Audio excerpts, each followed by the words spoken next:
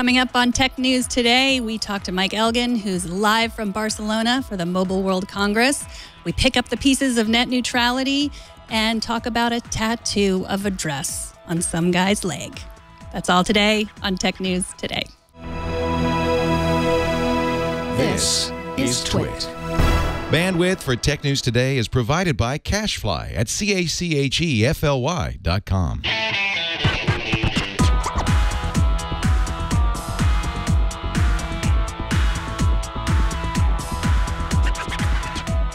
This is Tech News Today for Monday, March 2nd, 2015. This episode of Tech News Today is brought to you by Prosper. Prosper is a peer-to-peer lending marketplace connecting people who are looking to borrow money with people who have money to lend. Visit prosper.com/twit and receive a $50 Visa gift card when you get a loan.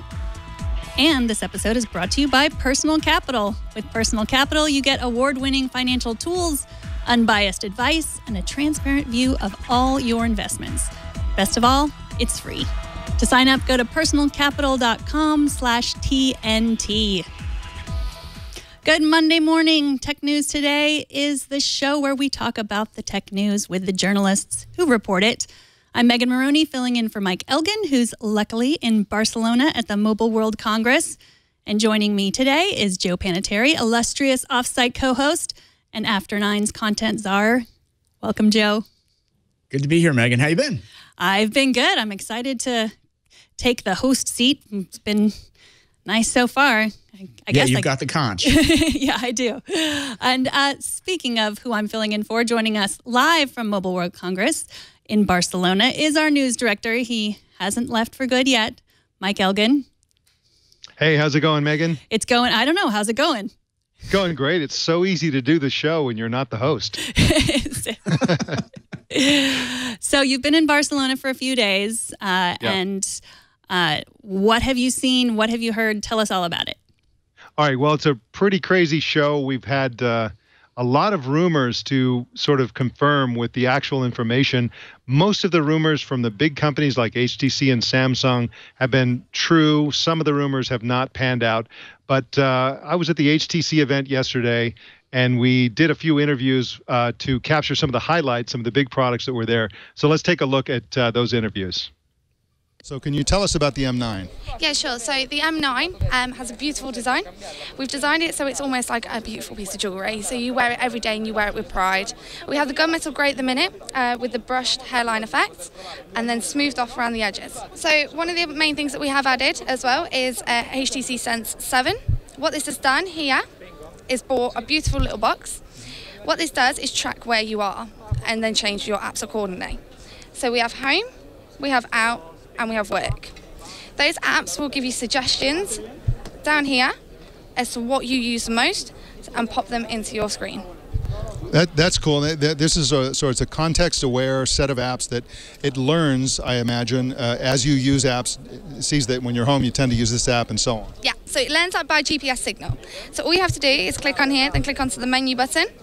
If you set a location, you can choose what location you want where. So at each location, it will learn from yourself what you use the most. Suggest them if you want the suggested apps. All you have to do, click on it, hold it down, and drag it into the front screen. Nice. Okay. So can you tell us a bit about the new camera setups, front and back? Yeah, sure. So in the new camera setups, what we've done is added a 20 megapixel camera to the back. The reason we've done that is because we were listening to consumers and they wanted megapixels, so we did exactly that. But a lot of them did like our ultra pixel camera, which we have just relocated to the front. Now, is that exactly the same camera that used to be on the back and then it's now on the front? Yeah. Obviously, the aperture is slightly different, but we have moved the camera to the front. And it's optimized for selfies, obviously. Exactly. So it brings in 300% more light. And obviously, with a front-facing camera, that's kind of what we want. Okay, and how about the sound system? I know that HTC, the HTC One line has always been kind of famous for its front-facing speakers and good sound. So has that been improved in this model? It has indeed, yeah. So it's been improved by we've paired it with Dolby. So we now have Dolby enables in our speakers. So when listening to films or to music, we are able to change whether it be just for music or whether it be for a movie. So that way you get the surround sound feel to your music or even to your movies. Now, if somebody is a current user of the current HTC One, will they want to upgrade to this, or is this just an incremental upgrade from the old version? What would you recommend to those people? I would recommend to upgrade to the M9 any day, because you're getting that little bit more experience, you're getting that little bit more wow factor, and just the overall finish as well as what's happening on in the inside is just absolutely amazing. Any other new features that you want to talk about today? Off the top of my head, no, I think we're good. Other than we've got Lollipop running. So Lollipop is obviously bright, colourful, and fantastic. One other thing actually is the themes. I don't know if you heard about the themes? Yes, but why don't you tell us about those? Awesome. Right. So Themes is now an app. What it does is it actually gives you like a store as such, but they are all free. So you can choose any of these themes, and what it does is changes everything within the phone. Okay, so it changes your front screen as well as your ringtones as well as your widgets. You can go into those and edit them yourself, or as we've got this backdrop here, you can take pictures and you can do live themes of your own. Okay, so if I show you, so this shows you exactly what it will look like. Okay, and you can download that and pop it straight onto your front screen. We're talking to Marquez as one of the premier reviewers of smartphones about the new M9. So overall, what did you think of this phone? It was impressive. I knew a lot of what to expect. Obviously, we've seen really impressive stuff from the One M7 and M8. So the biggest change is the camera. So I'm really excited to get my hands on it, see what the photos look like, see what the videos look like. But the design, the speakers, everything is also really impressive already. So the weird thing about the camera was they put the ultra pixel on the front-facing camera and they put a 20 megapixel camera on the back. What do you think about that? Why did they do that? Why didn't they keep ultra pixel in the back, and why did they move it to the front? Yeah, I think they want to emphasize the fact that you can take low light shots and wide angle shots, and selfies are just kind of like a spur of the moment thing. I see selfies all around here and the lighting's terrible. So that's what ultra pixel is supposed to be good for. Hopefully it'll work well there. But I think the back-facing camera, you want a little bit more versatility, so hopefully the 20 megapixels will bring that and better low-light shots and everything else. The HTC One has always been famous for its speakers. It has front-facing speakers and great sound. Now they added Dolby. Do you think this is a significant improvement, or is this just a slight incremental improvement? I think it's nice to bring a name on board that wants to be associated with it, but I don't know if it's going to make a big difference. I've heard awesome audio out of the One M8 speakers, so I'll have to hear it for myself, but I think it'll be really good as usual. And of course, the big controversy of this, I think, when we heard the rumors, and I think most or all of the rumors are pretty much true, was that it would be incremental. Would this be they kind of needed to hit one out of the park, do something really off the wall, and this is pretty much just a slightly better version of the old phone. Do you think that's going to hurt them, or is that the way to go? I think a lot of what people expect when they say big change is a new design. So even if they changed nothing about it and just changed the internal specs, they would say, oh, it's an incremental improvement. So I think they have a good design going for them. I think it's good that they kept it. Is it incremental? Yeah, I guess, but I don't have any problems with it. Can you tell us about the HTC Grip? Yes, so it's a sports band that's designed to take people that are heavily athletic up to the next level, so they can utilize all the assets from UA Record, which is the new application for Under Armour, our partnership with the band, to actually review the data that they've collected from their workouts, from their runs, from their cycles, etc. like that, and actually make that decision of what worked. Did I have a great meal the night before? Did I have that good coach and control? And actually with the UA records, you have access to all those athletes that Under Armour have under their branding as well. So it's a really way of getting the most out of your exercise. It appears to be a co-branded device. Is Under Armour going to sell it themselves in their own channels? So at the moment it's going to be launched in America, and we're about to announce the distribution for the America, but we actually aren't announcing anything else other than it is a co-branded device, and it's planned use for those athletes. Now you're claiming a high accuracy. How are you achieving that? So with the high accuracy, it is something that is two modes. Obviously, you have the ability with the 5 different sensors to track your walking, your steps, etc. like that. But the reason it's incredibly high accuracy is if you say, for example, choose a run, it will turn on the GPS that's integrated into that band to track every precise location of your run. So that's why it's much more high accuracy than a normal fitness band. Okay, wonderful. You can go ahead and zoom in on this on one of these devices, maybe that one there, and so the viewers can get a good look at that. Now, Go ahead. You were... Yeah, in terms of the band itself, it's a really great screen in terms it has a technology. It's called P-AMOLED, and it's really crisp and detailed and able to be seen on most angles. So it is a beautiful screen. We're not actually showing it working here. We're still actually in that development stage. We didn't want people to have that experience, but it's a solid band that links around and comes in 3 different sizes: small, medium, large, and multiple colours, as you're seeing the main colour in the box there. Now, you're using both GPS and a pedometer, and with the GPS on, you have one battery metric, and with it off, you have another one. Can you talk about that? So the first battery metric, obviously, with general use every day, it's a couple of days, 2 to 3 days. That's what we'd expect people to get out of it.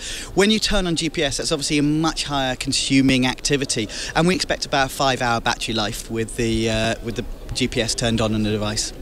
Price and availability? I'm afraid it's something that we're announced nearer the time. It'll be rolling out in America first, where obviously the Under Armour is one of the go-to brands, and then we're going to establish that and look at that for the rest of the world. Well, thank you, Mike. So the HTC One 9, that was the phone that I had some questions about. It looks like you said, it's not really that different, but the reviewer and, of course, the person that was there selling the phone didn't seem to really care. Do you see a real difference between the 1.8 and the 1.9? Well, the thing to keep in mind is that HTC has a similar model as Apple, whereas instead of like Samsung does, they come out with a large number of phones running the entire gamut from the low-end phones to the highest-end phones. They have the one phone they really, really want you to buy. And so like Apple, which tends to do subtle incremental upgrades to a phone that everybody already loves. I mean, remember that HTC fans who own an HTC One tend to really, really love them. They are beautifully designed. There's aluminum. They actually, when they first came out, people said they look like something Apple would design. They don't look like Apple's actual designs, but something they might design. They kind of remind you a little bit more of Apple's laptops than they do of Apple's phones, but nevertheless, they have a very subtle elegance to them, and beautiful speakers, really great sound. They had some interesting camera tricks and other benefits that made people really love this phone. So if they were to change it radically, they might turn off a lot of their most rabid fans, and if they upgrade it significantly or even subtly, it's just a better version of a phone that those fans already love. What they won't be doing is gaining new fans. They won't be peeling people away from the iPhone. They won't be stealing users from any other Android phone, from Samsung's or whatever. They're playing to the base. They want to hang on to their base. And I think the existing users, especially the ones who had 2 generations back, are going to love it. So if you either love the phone or you don't. If you do, this is the best version of the HTC One there is. Especially if you take a lot of selfies, I guess, since the selfie Especially if you take, and who doesn't, right? And especially in darkness, which this is going to be great for. Right. Well, I think Joe has some questions about the other big news that was announced today. Yeah, Samsung, Mike. Tell me a little bit more about what you're seeing and hearing from Samsung out of the show. I know you mentioned the phone, but I'm wondering if this event and what Samsung is showing off can sort of be the big event of the year to jumpstart them, for lack of a better term. I mean, you think back to the iPhone 6 launch and how that just propelled Apple so far forward. And I'm not saying that Apple was so revolutionary in their technology, but they finally came out with a big screen and really turbocharged things. What about Samsung here? Well, Samsung is in a weird position because I think they've been moving and in the wrong direction more than just about any other phone company on the market, handset company on the market. And if you look at the fourth quarter, if the fourth quarter of 2014 was a disaster for Samsung, in equal measure to the degree to which it was a spectacular quarter for Apple, because what happened is essentially the 2 companies used to be the only companies that were significantly profitable, with Apple historically meaning the last 2 years or so, getting about 2/3 of the industry profits by itself, and Samsung getting about 1/3 of the industry's profits by itself. And of course, Samsung being the #1 vendor in terms of unit sales. So at the end of the fourth quarter of last year, Apple had 93% of the industry profits, and Samsung was down to 9%. So Samsung came out early in the smartphone market, in the Android smartphone market, with a brilliant strategy of going from the very low end to the very high end. They aggressively market in Africa and in China and a lot of other countries. And before China had this thriving low-cost, high-quality smartphone market. Samsung was that phone for the Chinese market. They were huge in China. So now what's happening is the Huawei's and the Lenovo's and the Xiaomi's and the ZTE's are clobbering Samsung in China, and Apple's clobbering them on the high profitable end of the market. And Samsung has very little maneuvering room. And so this was their big opportunity to really, really shine. So when they did this event, their announcement was unlike anything I've ever seen. It was so, to be in the room, it was so loud. It was almost scary to be in the room with an incredibly loud, the whole message was, we are Samsung. We are the most powerful company in the history of mankind. We dominate, and it was a very kind of like clobber you over the head presentation. And when they tried to get a lot of rise out of the audience, they didn't get much, really. They tried to, stick it to Apple a couple of times during the presentation. So what they're going for is just clearly superior in every single way. That was their message. And they specifically called out Apple for having inferior low-light photography in the iPhone compared with the new Samsung, and they really bragged about that. So they're going after they're hitting all the right notes. They've got some great camera technology. They've got some great battery technology, claiming that they can get a 50% charge in 10 minutes and that they can charge twice as fast as the iPhone 6. That's what people want to hear. Unfortunately, there's some other problems with this phone for fans. For example, Samsung used to have replaceable batteries, unlike the iPhone, which never did. And now the new Samsung doesn't have replaceable batteries. They got rid of some of the waterproofing, which used to be one of the benefits of a Samsung phone. And so, fans are complaining about the new Galaxy S6, but it has to be said that I think personally, and this is a controversial point, a lot of people are saying it's a gimmick, a lot of people saying they love it, I love it, is the Galaxy 6S Edge, which has the curved screen on the outside.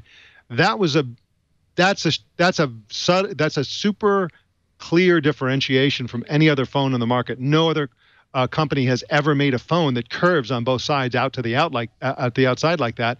And they've got special user interface gimmicks there as well. So I think overall, I don't think they just get back to what's important for Samsung. I don't think they succeeded in their goal of just really hitting back at Apple and the iPhone as hard as they wanted to, because this isn't really going to do it. Well, do you have any idea why they did back off on like the waterproof features? I mean, that was the big thing last year for the S5, and you can throw it in water and submerge it, and even the non-sport version was pretty waterproof. Why did they back off and just move into like the metal and glass case? Do you any idea why? Yes, I do, because they are packing so much ultra advanced technology into a very, very thin phone. This is actually one of the challenges that Apple has as well. This is a very thin phone, very small, very light compared to, if we think about what's in there. Just one example is that they've got this wireless charging built in that supports both WPC and PMA. It's built right into the phone. You don't need a case or any extra thing. It's just wireless charging built into this phone. They've got a really amazing camera in there, which actually sticks out a bit. Remember, the iPhone got a little bit of flack for having a camera that sort of didn't, it went beyond the flush flatness of the back. This does that in a big way. So they're really packing a ton of technology in there. Lots of memory, lots of power. The screen is just an insane screen, 577 pixels per inch. This screen, 77% more pixels than the previous Samsung Galaxy. So they're just jamming so much technology that they had to make trade-offs. You can't quite have it all. And so they made some decisions, and I think they've got that iPhone envy, because they basically said, well, Apple's taken us to the cleaners with a phone that doesn't have a removable battery. So if we take it out, then that's not going to be something where we're going to be vulnerable, and Apple gets away with it, so maybe we can get away with it, that sort of thing. So it's they're going after materials too. They've always had a history of having a lot of plastic in their phones. Now they're going metal, and they're saying that their metal is 50% stronger than other phones. That's a nebulous claim, but still they're emphasizing the Gorilla Glass 4, which is the latest version of Gorilla Glass. They claim is the strongest glass in the world, and that the metal is 50% stronger. So they're going after hyper durability as well. And they're good-looking phones, especially the Edge, I think, is really great. But that's essentially the problem. They have to make trade-offs with a phone that small, that thin, at that price, with all that technology. Yeah, Mike, speaking about trade-offs, let's shift a little bit over to wearables and all the challenges that the vendors there are having in terms of just how much feature and functionality to put in there. So we're away, about a week away from the Apple Watch launch, allegedly, next week. How much buildup is there at this conference, Mobile World Conference, in terms of the wearable market? Who's making the most noise, and what are the key themes you're hearing ahead of Apple's news next week?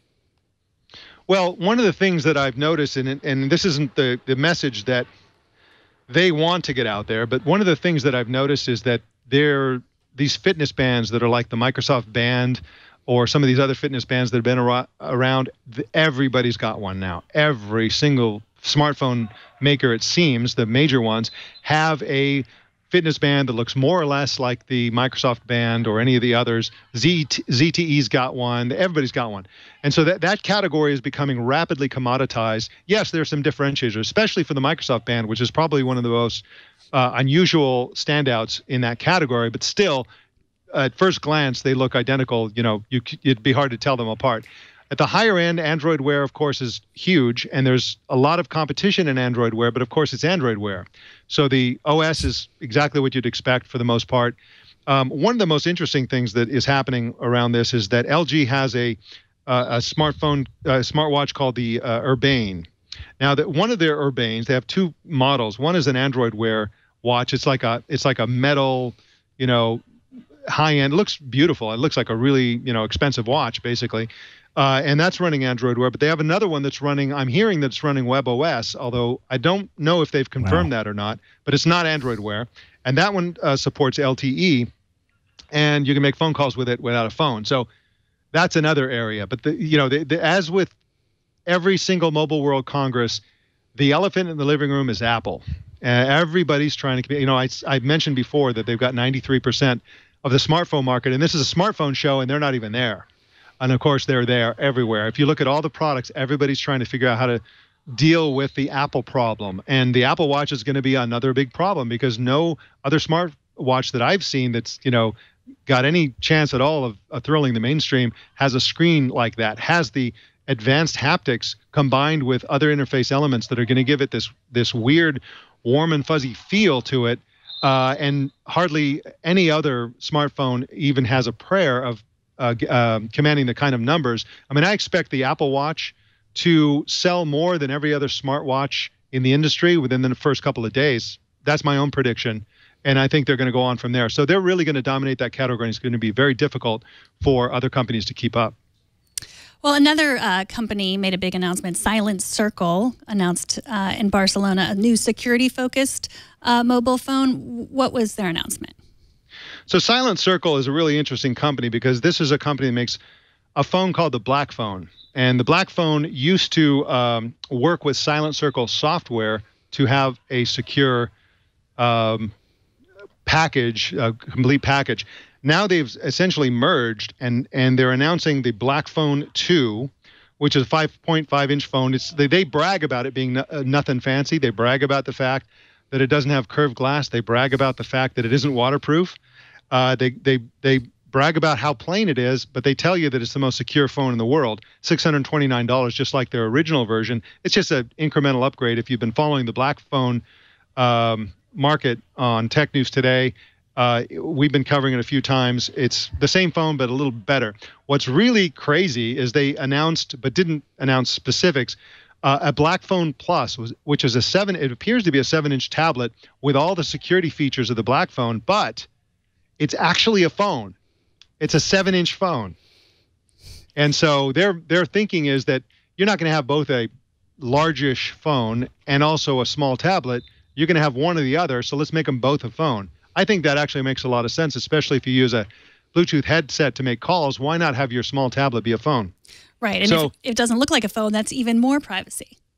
Exactly, and so they've got, and they also announced that they have an operating system called the Private OS, and they have a suite of services called the Silent Suite, which is a bunch of phone and texting and map applications.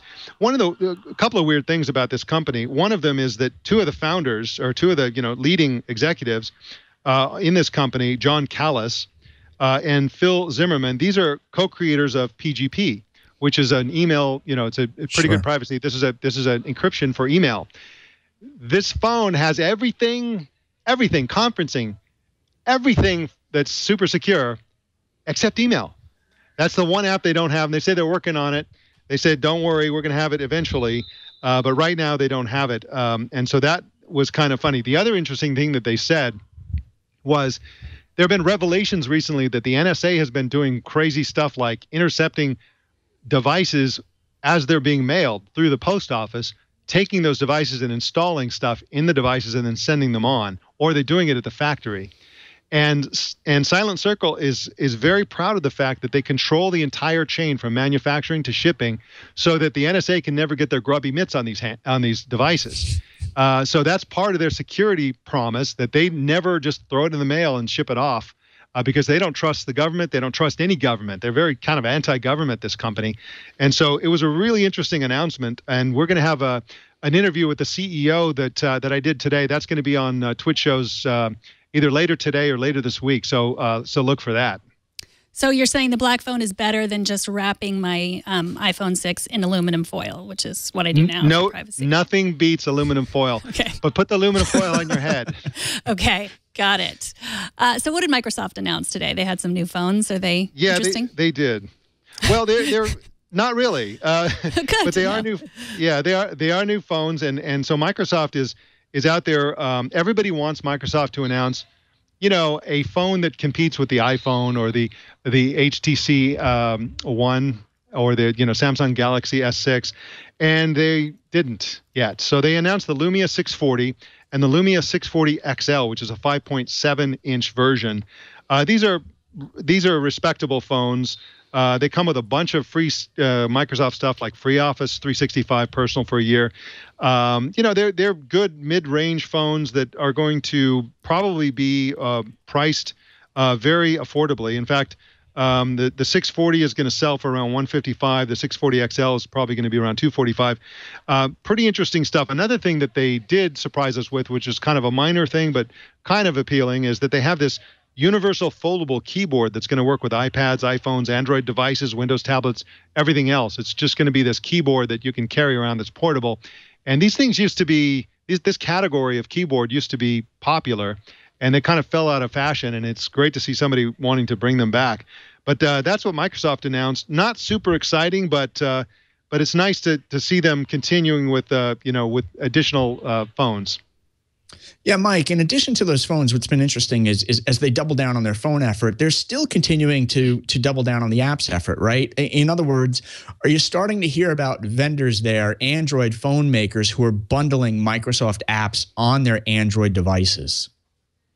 You hear about it here and there, but I mean, it's just I think it's an inevitable result of the fact that Microsoft is now embracing these other platforms, especially Android, with its own suite. If they had done this a few years ago, I think that they'd be in a much better position as a software. I think for a while they forgot that they were a software maker. I mean, it used to be for many, many years the #1 application maker on the Macintosh platform was Microsoft. They were happy to have that position. Apple has always attracted big spenders, and so Microsoft dominated that platform far more than they did the Windows platform for a certain number of years. And so they kind of forgot about that under Ballmer and started just driving home Windows, and they tried to drive usage of Windows by neglecting other platforms with their applications. And now, and this did start under Ballmer, but continues very strongly under Satya Nadella, they're really embracing iOS and Android. And I think that's gonna help them a lot, but I think it will take a while because the user bases of iOS and Android are not super thrilled about or knowledgeable about or familiar with Microsoft applications. Well, I think that the people that use Samsung Galaxies, I for one, I have the S5 and has a lot of bloatware on it, so I'll be excited about the next phone that will have Microsoft apps built in. Yeah, but definitely. It looks like it is getting to be evening there for you, Mike. So anything else before we leave you? No, just that it's an exciting show. We put a bunch of interviews on tape and lots of stuff today, and we're going to do a lot more tomorrow. So the Mobile World Congress coverage is going to keep coming all week. So make sure you tune into live.twit.tv and a number of other Twitch shows in the downloads for our Mobile World Congress coverage. All right, and that'll be at 6 a.m. at live.twit.tv, and we'll be showing it like Mike said. Thank you so much, Mike. We will see you again today and tomorrow. Thank you so much. Face it, there aren't many good ways to borrow money when you need it. Friends, family, credit card companies, and traditional bank loans. But now, with a low fixed rate loan with Prosper.com, there's a better way. Borrow up to $35,000 in as few as 5 days and use the money for just about anything you desire. Pay off high-rate credit cards, fix up the house, even put it into your business. Prosper's online marketplace connects people who need money with those who want to invest in you. Don't rack up more debt on your credit cards. Pay them off with Prosper. To check your low rate instantly without affecting your good credit, go to prosper.com/twit. Now and for a limited time, Prosper is offering Twit viewers a $50 Visa gift card with your low interest loan. You can get up to $35,000 in your account in as few as 5 days and a $50 Visa gift card. Go to prosper.com/twit for this special offer just for Twit viewers. Let's move on to some other stories we're covering today. On Thursday, the FCC passed new rules that would ensure net neutrality, or would it? While Tom Wheeler was kicking back in his easy chair watching the entire season of House of Cards, Jason Abbruzzese from Mashable says the fight isn't over yet. Welcome, Jason. Thanks for having me. So what's left to talk about? So now that we've got the rules in place, we're going to actually get to see the really nitty-gritty of this new proposal. Hopefully this week, maybe next week, when they're kind of really done taking comments on it and finalizing the actual language. Once we see that, we're going to have a much better idea of really if some of the worst case scenario things that had been brought up by the ISPs comes to fruition. We're going to see also, I'm sure at that point, the lawsuits will start ramping up. Comcast has said they think this will lead to years of legal challenges. Tom Wheeler himself has also said they're fully expecting to end up in court over this. They've already been to court twice. Both times the rules got thrown out, but the FCC seems relatively confident that they can survive another court challenge. But that's the immediate next thing that we're going to be seeing. Hey, Jason, most of the noise I've heard from the ISPs or the broadband providers has involved Comcast. And Comcast, I think they made a statement along the lines of, hey, we're going to have to rethink our entire broadband investment strategy. Is Comcast the only broadband provider that's screaming this loudly? And is this a bluff, or is there something to it all in terms of the concerns they're trying to raise? Sure, they're definitely not the only one. AT&T and Verizon have also both, been pretty aggressive in saying that, these new rules are going to stifle our ability to invest in the network because, it's going to be, mean a lot of insecurity with how much return we can expect on that. A lot of people will tell you that that's a bluff. I think the truth lies somewhere in the middle. Certainly, if the ISPs have a legitimate case and can't really feel secure in the sense that if we invest, we're going to see a good return on this network, then yeah, we're going to see a cutback. I think it's all going to depend once the lawyers really get a hold of this language and we start seeing a little bit more security in what's coming down down the road in the next few years. What the ISPs have said more than anything else is just that it's the insecurity that is going to affect our businesses, and not knowing how these rules are going to affect our bottom line, how they're going to affect our business relationships. Without that secure knowledge, we can't make a business call to invest in our network. So as this continues, I know consumers and the common man and woman were really important in this fight in getting net neutrality passed. Is there anything that a regular average person can do now to ensure that this continues? It's kind of sit and wait time now. I mean, even myself, I'm kind of waiting for this thing to come out, so that the experts can really get a hold of it, go through it, with a fine-tooth comb. We'll want to wait months to see, what kind of challenges end up in front of the FCC over, things like how Netflix interconnects with Comcast and that kind of business relationship that emerges. So, there are some things that we'll see. But as far as what people can actually do, I would say the best thing is just stay informed. The more the easier it's going to be able to parse kind of, the misinformation from the actual important fact that's out there. But yeah, as far as any more John Oliver kind of, internet-led, charges, I think that time has passed. Hey, Jason, have any of the internet service providers or broadband providers come out in sort of at least a quote-unquote neutral way or even a positive way? I mean, it's a crazy question, but have any of them viewed this as a positive development? I think some of the smaller ones, feel that it's going to help them compete, with the much bigger ISPs. I think maybe a little bit of the language that has come out from even the major ISPs hasn't been as aggressive as originally thought, and that has to do with what's called this crazy word called forbearance, which is just a great legalese term, which basically means that some of the new rules that are going to be applying to the ISPs, not all of them do. They're going to pick out a few different rules that, aren't going to affect the ISPs. And that's a good thing because there's certain elements of this new law that they're using that are very threatening to their businesses. Things like what's called rate regulation, basically getting to tell the ISPs how much they should charge. The FCC has said, we're not going to do that. That's going to be a piece of this that is not used and not enforced. That's the kind of thing that has, I think, allayed some fears about FCC overreach. But in general, the ISPs, the major ones, have kept a pretty straight line that this is a terrible rule. So, Jason, you're in New York, and there was some big news from NASDAQ this morning. What happened there? Yeah, so the NASDAQ hit, I think it's 5,000 for the first time since the dot-com bubble. It's a bit of a big round number type thing. It doesn't mean too much, but it is, kind of a return to that kind of market level where there was a lot of money being invested in tech. There's a lot of people not sure how wise that was. Certainly, in hindsight with the tech bubble, it wasn't. There's a lot of people who think this time it's quote unquote different. Right. So no more sock puppets. Actually, Jason, do you think it's different? I mean, the reason I raised the question is I also track venture capital and where angels are investing, and the valuations are really, many of them are sky high at this point. You've got lists like the $1 billion startup list with valuations of startups over the $1 billion mark. For me, it is starting to feel just a little scary. And I realize many of these high valuations, at least the companies have profits this time. Mm-hmm. But I'm not so sure we're not in a dangerous bubble scenario again.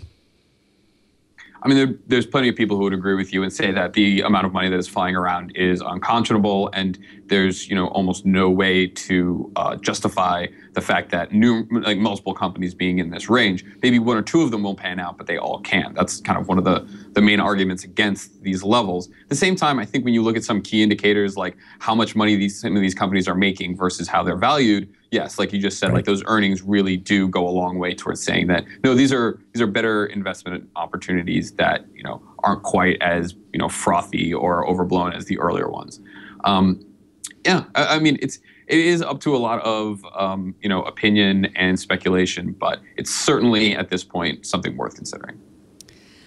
Well, thank you, Jason. Jason is the reporter at the business reporter at Mashable, and we will, I'm sure, talk to you soon again. Yeah, great. Thanks a lot, guys. Thank you. Google Plus is -1 leader, David Besbris, and plus a new one, Bradley Horowitz. Horowitz will take over Google Plus, according to a very carefully worded post on Google Plus. He calls the new service Photos and Streams. What do you think about this, Joe?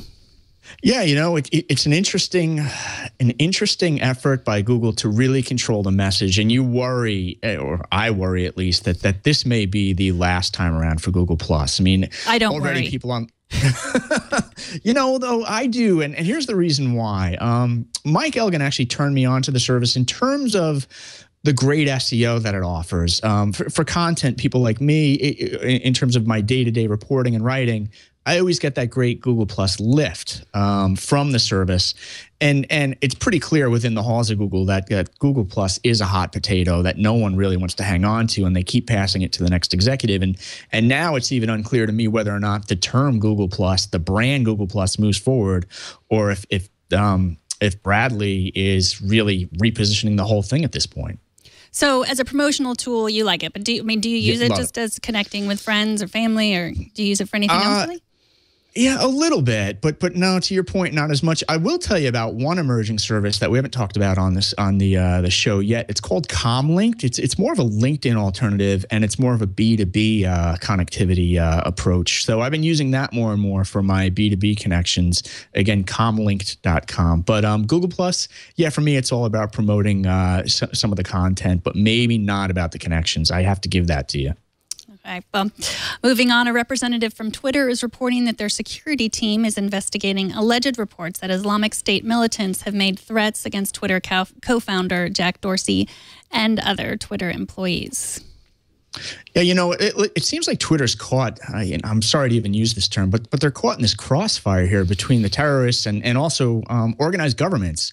It was only a couple of weeks ago where France and other governments were really pushing Twitter and other social networks, by the way, to take down that terrorist propaganda as soon as each government made an alert to Twitter and others. So I would not want to be in the social media platform business at this point in terms of the back and forth and the way they're getting caught between the bad guys and hopefully the good guys. Well, yeah, I mean, especially Twitter, because they really are a vehicle for speech for so many people. And so they've taken on a lot. It's not just cat photos for them. So, I hope they're up to it. And today at Mobile World Congress, Android and Chrome head Sundar Pichai said that they are entering the wireless game, but not in the way you might expect. Pichai said the service will not be designed to compete with the 4 major carriers, but rather would be a place to exhibit tech innovations that others could adopt. Yeah, and I view this as good news. You know, Google, on the one hand, is trying to get broadband everywhere and wireless everywhere so that they can pump up search everywhere. But on the other hand, they're looking at this this broadband and wireless push as a way to show off innovation. And, you know, it's always interesting. You build the platform and then you wonder what type of apps will be exposed on the platform. And I think that's Google's exact mission here. Yeah, it seems like a lot of what they do is just like proof of concept kind of thing. Well, here, we're just going to throw it out there and see what happens, just a placeholder for the rest of us. Reuters reports that Intel is launching new chips for low-end smartphones. This is an effort to keep up with leading chip maker Qualcomm and to meet demand, especially Chinese demand for smartphones that cost under $100. The chips are codenamed Sophia, and many devices with these chips are already on display at Mobile World Congress this week. Yeah, you know, give Intel some credit here. Certainly, they continue to push hard with mobile, but let's not forget the real numbers. In Intel's most recent year, they had a $4.2 billion loss in the mobile market. And then in the previous year, in 2013, the loss was $3.1 billion. So on the one hand, they're doubling down on mobile, but not many people and not many organizations could afford these types of losses year after year. And Uber is also in the news again. They've confirmed that driver, not customer information, was hacked in 2014. It was a one-time hack that involved a small percentage, they say, of current and former Uber partner drivers' names and license numbers that were in the Uber database. But the small percentage actually involves 50,000 drivers. Uber discovered this in May 2014 and in September 2014, and they're only confirming it now. Yeah, you know, what's really interesting here, Jason, if you could show the link from the Uber blog, is they have a legal advisor now at Uber. Her name is Catherine Tassi, and you'll notice that she wrote the blog and she sort of put the spin on what's going on within, inside Uber and how they're addressing this. And her title is basically, she's a legal expert who's handling privacy issues for Uber. And this is a growing trend across the industry. Everyone's sort of lawyering up now to mitigate and or minimize the breach issues. It's almost, I don't want to say it's quite in response to the Sony incident because Catherine apparently joined Uber back in the August timeframe, but Uber allegedly found the incident in September and the incident happened in May. So the timing to all this is quite interesting to me, to say the least. It is. Yeah, Uber should have some lawyers, probably a lot of them. Yeah. HP this morning confirmed plans to buy Aruba Networks for about $3 billion, including $2.7 billion in cash and debt. The buyout gives HP deep Wi-Fi enterprise networking expertise. What are your thoughts on this, Joe? You know, this one's near and dear to me because I do cover the B2B market very closely and the enterprise market. And I'll just throw out some quick stats and some history here.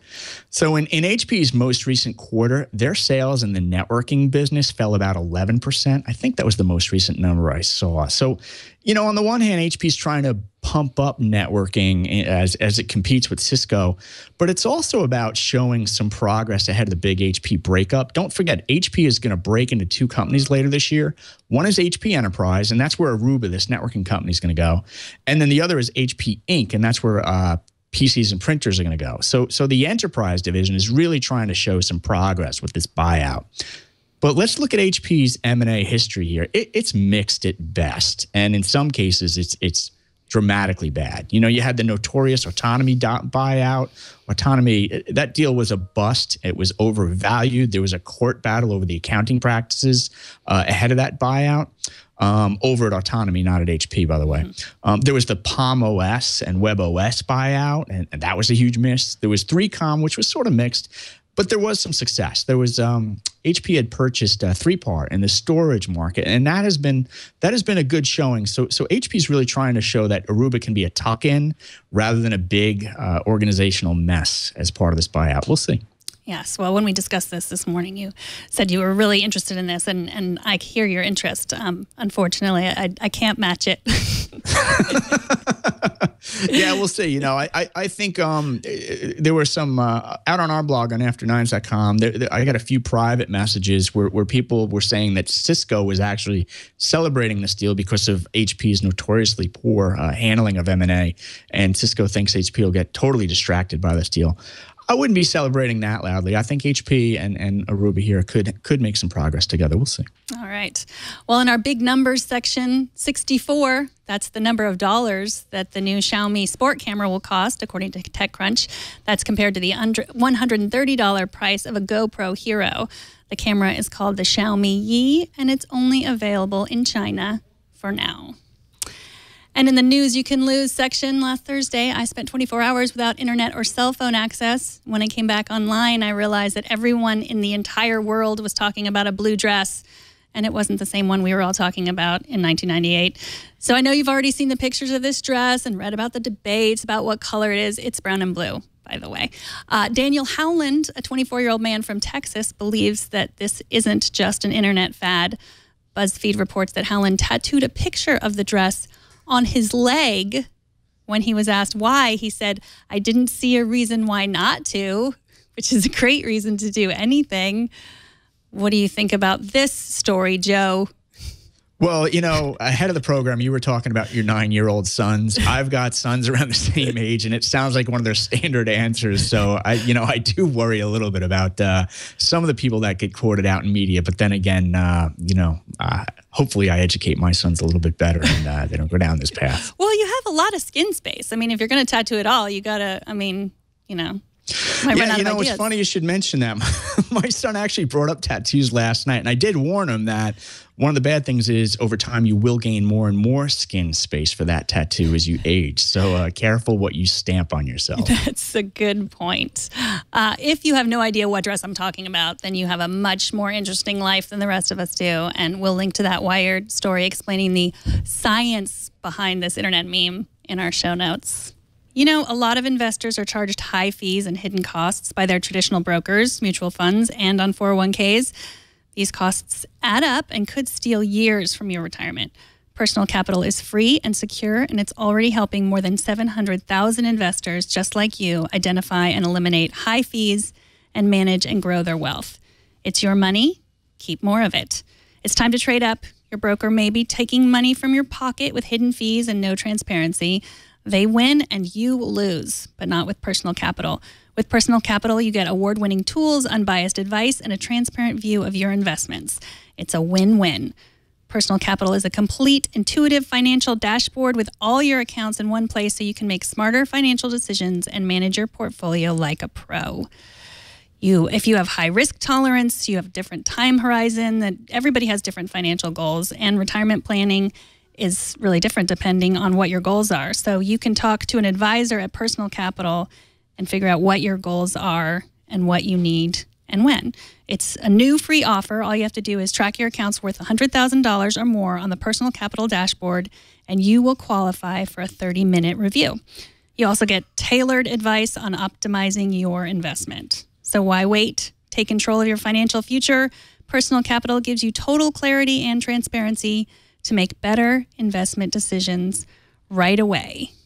You can also get a free, no-obligation portfolio consultation when you link $100,000 or more in assets on the Personal Capital dashboard. It's easy to do, and the results may benefit you the rest of your life. As soon as you link your accounts with $100,000 or more in assets, Personal Capital will contact you for a free 30-minute portfolio consultation Just set up your free account at personalcapital.com/TNT. And we thank Personal Capital for their support of Tech News Today. And finally, our TNT fan of the day is Joe Cook of Northern Indiana. He watches TNT while multitasking at work. Thanks for squeezing us in, Joe. There he is. There's Mike. Thank you so much. How do you watch or listen to TNT? Just record a video or take a picture of yourself or your setup and post it on Google+, Twitter, or Facebook, and use the hashtag HowIWatchTNT, and we'll find it. And Joe, where can everyone find you?